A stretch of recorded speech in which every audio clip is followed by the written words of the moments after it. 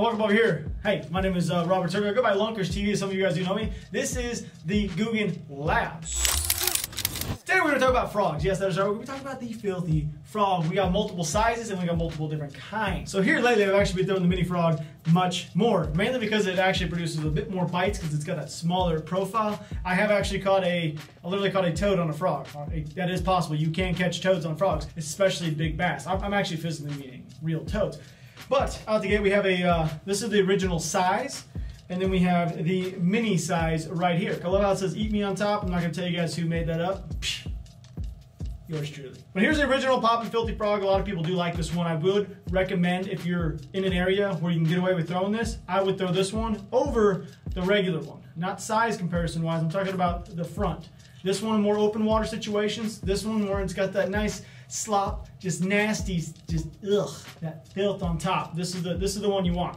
This one right here. Now, I 100% recommend two sizes of braids. Well, I guess you can go multiple sizes of braids, but you need braid. We have braid ourselves. This is Googan braid. 50 to 65 pound braids. Very important. Do not throw this on floral. Do not throw this on monofilament. Don't throw it on anything else. Braid solely. I don't care if you use our brand or somebody else's, you need braid. So this is the rod I would use when I'm using our frogs. The Filthy Frog, that is. I would use a go-to series. I use the Gold series, the Gold go-to for one reason and one reason only.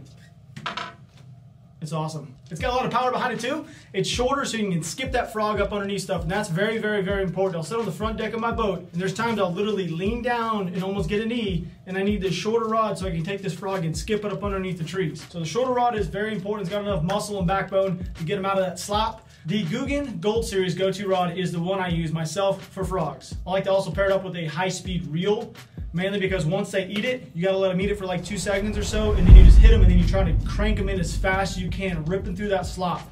That's me. That's what I like to use. You guys can use a slower reel if you'd like, but for the most part, you don't really need a big size spool, like a 150 size spool or smaller is actually you can get away with, and you're pretty much golden on that.